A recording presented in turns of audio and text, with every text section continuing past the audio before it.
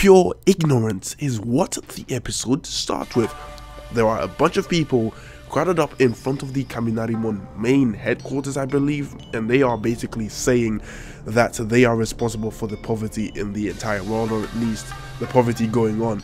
But the question is, how much of the poverty are they responsible for? And the answer is, they don't know. They are just angry and they need someone to direct their anger to, so they direct it at the richest company in the village, which is the Kaminarimon company. Okay, so Denki's father seems to be a nice guy, even though he slapped Denki. I don't know why he would do that, and he seems like a nice guy. But the whole ruckus which is being caused is because of Geko, who actually succeeded with his plan to actually use the civilians possibly as a distraction in order for him to carry out their final mission within the village, which is to possibly steal even more. Now the thing is that we get some background information about Ryogi, right? And a few things don't add up, alright? So, the first thing that I noticed about Ryogi is obviously the red hair. Now, there are people out there who are gonna say he is probably Uzumaki. Who knows? We don't know whether he is Uzumaki or not. Maybe he is, maybe he isn't, but that doesn't matter at the moment, because him being Uzumaki is not really gonna benefit the story in any way, alright? Karin is Uzumaki. She hasn't benefited the story in any way. If anything, she got left by Sasuke, alright? So Ryogi's father is introduced with Geko, and apparently they are ninjas for their village, which we don't know what village it is, but it is in the snow, and they go on missions, but they also do things on the side. Now obviously one time he returns, and for some reason this big or humongous person just follows him, right, and kills him right in front of his tent.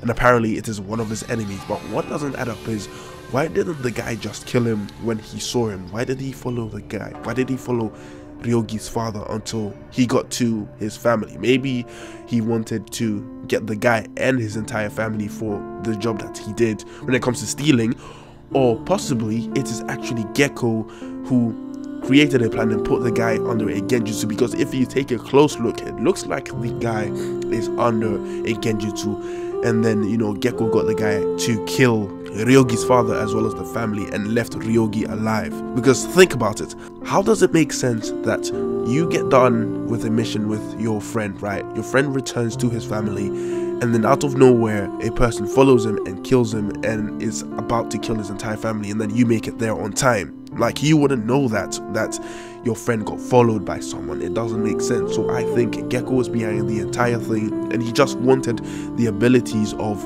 Ryogi in order to use him as his pawn, right? And like he said at the start of the episode, you just need to manipulate people and, you know, focus their attention on one thing, so they take whatever they are dealing with out on that certain thing, alright? And I think he needed Ryogi to be traumatized by what happened so he can control Ryogi. I think he set up the whole thing so he can add Ryogi to the entire team, and as he continuously keeps saying, Ryogi is his pawn, so that is what it is. And I think Ryogi is actually starting to figure things out, but he's in denial at the moment, and I think eventually he will get there. But until then, I have a question now, and that question is, what is the point of this arc? If you really think about it, whenever an arc gets exciting or shit is about to hit the fan, that is exactly when they choose to end the arc. When Sumire got discovered, that is the part that got exciting, because before that we got a lot of boring episodes of them just chasing people being possessed by Sumire, right? So when it got to the exciting part, that's when the arc ended. Same with the bootleg swordsman and all the other stuff, like, you know, Naruto Gaiden and Mitsuki's origin and all that kind of stuff don't count, because it is part of Kishimoto's work, and, you know, that stuff needed to be in there anyways. I'm talking about something original that isn't from Kishimoto's work. And with this arc, if the next episode is the conclusion, then it's kind of sad, because they just started an uprising, and if they continued with it, they could have actually done something and developed some of the other characters. like the supporting characters. Give us an episode or two which focuses on these supporting characters. It could be them training with each other and, you know, talking about their personal lives or something like that for us to understand who these characters are and what their goals are. We know Boruto wants to be the Hokage's right hand man. We know that Sarada wants to be Hokage, but what about all these other people?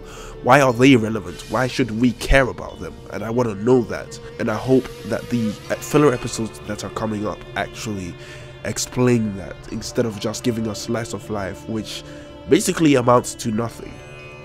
A surprise for me in this episode is Shikadai actually figuring out that Ryogi is part of the White Knight band. I didn't think he had enough evidence, because if anyone, Boruto should have enough evidence with his voice sounding similar to the guy who had the ice technique, and Boruto said, "I think that I've met you somewhere," and then the guy just runs away with the ice technique. Think about it. The voice matches, their jutsu match.